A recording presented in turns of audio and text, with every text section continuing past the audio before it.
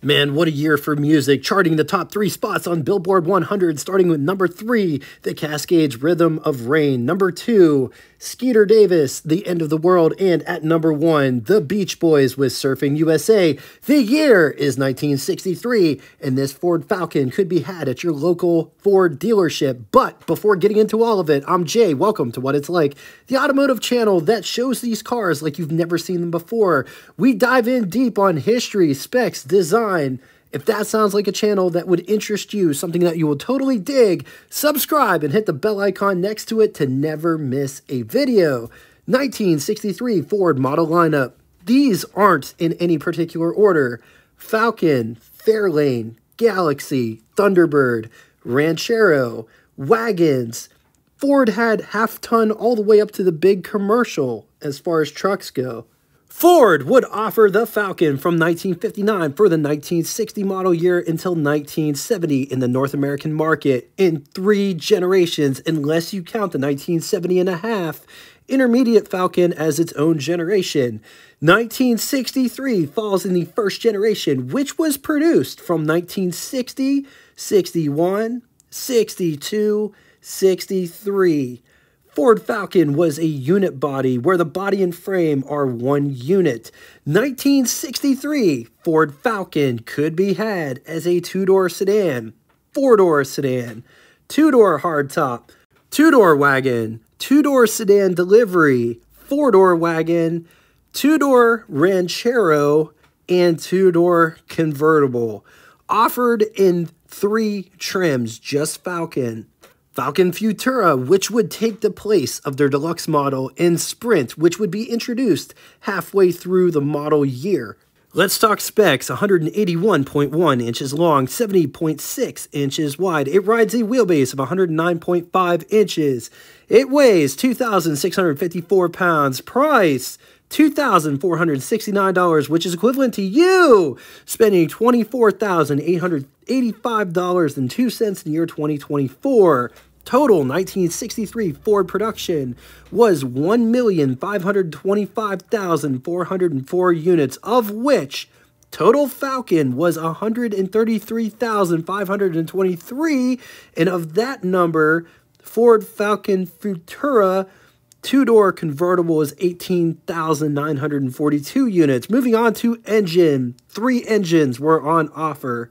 Starting off in the literal proverbial basement, 144.3 cubic inch displacement, inline 6 with overhead valve, 2.4 liters. It's good for 85 horsepower, 4,200 RPM, 138 pound-feet, or 187 newton meters, around 2,400 RPM, with a bore of 3.5 inches and a stroke of 2.5 inches. Compression is 8.7 to 1, features 7 main bearings when backed with a 3-speed manual transmission. And these are all theoretical numbers. They're just a jumping off point.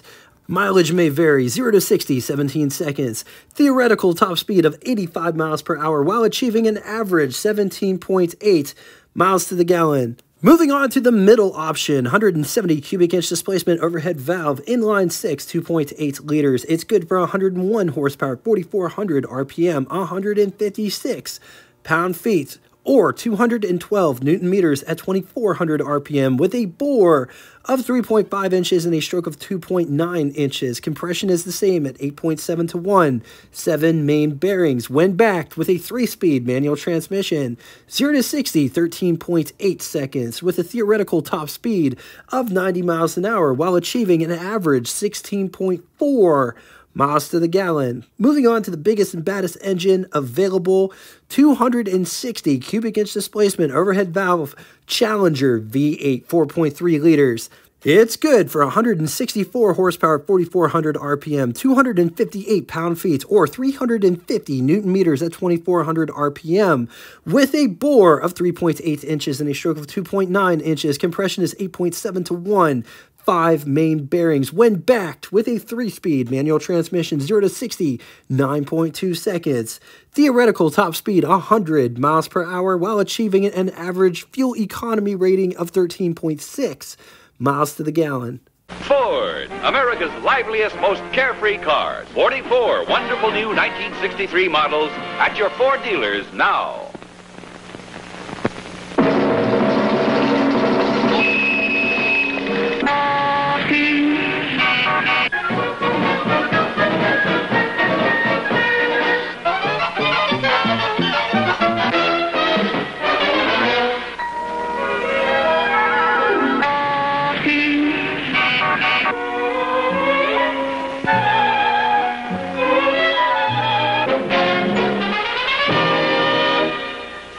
If you're in the market for a 1963 Ford Falcon Futura, this one is currently for sale at Classic Auto Mall. It has a few upgrades worth mentioning. It has a 289 V8 with green dot C4 behind it, 8-inch 355 rear end with track lock.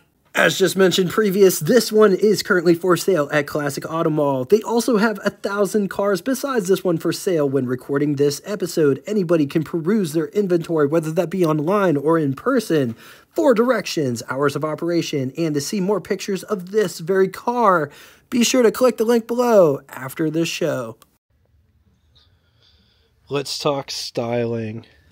Look at how these headlights, I don't think the term is French for these, but they are recessed. Those headlights are. Also, look at this grille.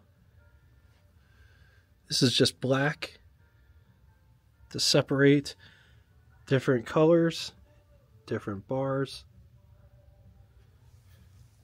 Turn signal indicators are down here. Just look at how this bumper is designed.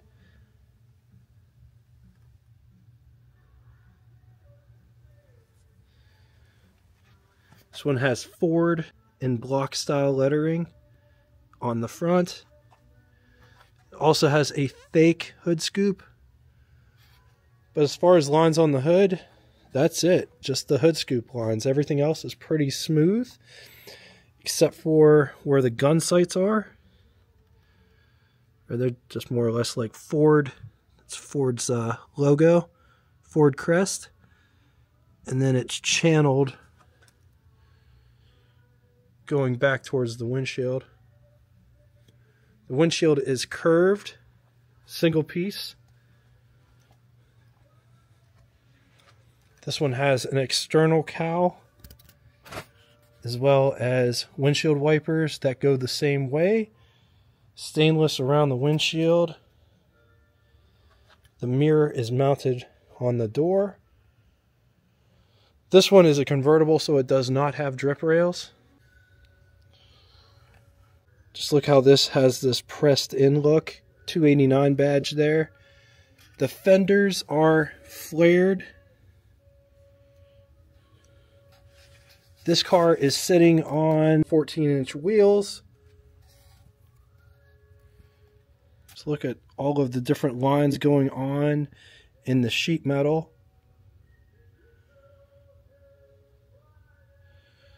This car does not have rocker molding.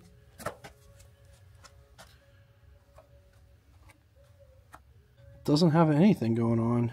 It's just flush. Falcon badge there at the rear. Just take a look at this rear design. The lights sit recessed and they look like thrusters. Also notice the backup lights are those little tiny lights in the center of the brake light. Bumper design.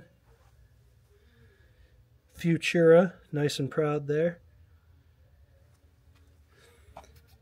This is the gas cap. So that's where you would put gas.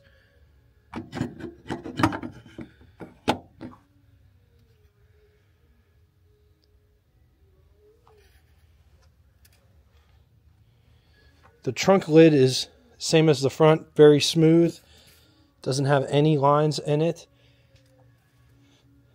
The window is a vinyl window.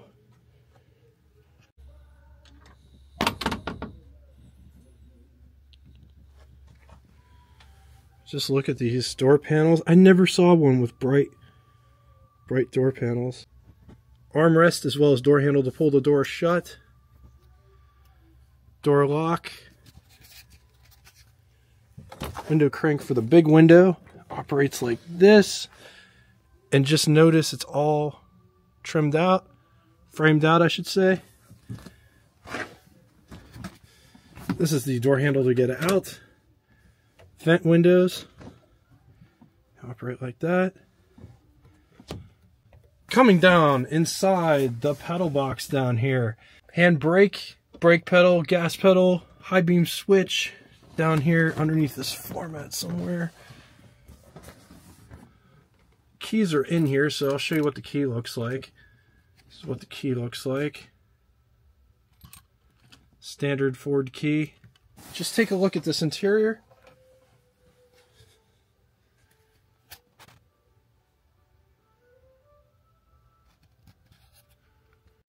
Here's what over the hood looks like. Here's what first person over the hood would look like. On to the buttons, switches, and knobs, starting on the left and moving right. Power top, gasoline gauge, headlights, windshield wipers, speedometer with odometer at the bottom, aftermarket tack, coolant temperature, choke, defrost, pull for temperature, pull for heater, lighter, ashtray, aftermarket radio, aftermarket gauges, which are coolant temperature, amp meter, and oil pressure, because amp meter and oil pressure were both idiot lights. Up above, there are sun visors, and they're a bit on the slender side. I mean, like, look at how small these sun visors are.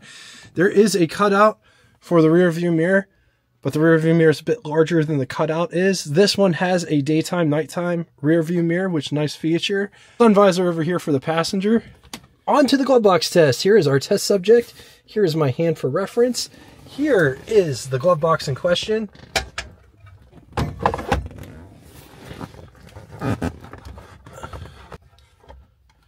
Yeah, it won't shut. So it does not fit in the glove box. But let's take a minute and look around this dash real quick. I love the fact that this trim matches up with the trim on the door. It gives it a more finished look. Also how the top of the dash meets up with this. This dash pad is really nice. Plushy. These seats are really, really nice and plushy. They're very, very nice. Very nice bench seat in this car. Getting in the rear, slide the seat forward like this. Just look at how much space you have to get back there. That is what the front looks like from the back. Let's take a quick gander at the pillar to glass ratio. It's pretty cozy in this car. This is what visibility looks like out the back. From the back seat, behind the back seat, there's plenty of storage when the convertible top is in use. Because this is a convertible, there aren't any coat hooks, but you could hang anything that you would want to off of this mechanism. You just have to remember it's hung to the mechanism before putting the top down. This does not have a dome light.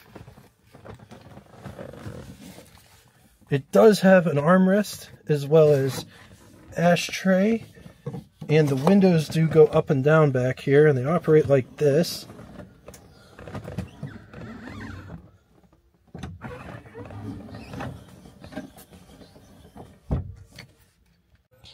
Coming to the under the hood section, hood release is right here, and that releases it. Then you just pick it straight up.